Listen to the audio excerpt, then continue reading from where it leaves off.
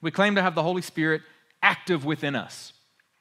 We claim a lot of things, but until we can find a capacity to no longer view people as them, as enemies, as jerks, as things and objects, as whatever, until we find the capacity to view people as fellow human beings made as the image of God and worthy of his love, we will always be nothing more than the Pharisees that came against Yeshua.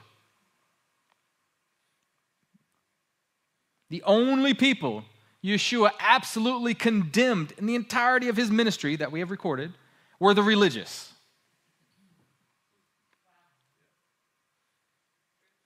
Worlds.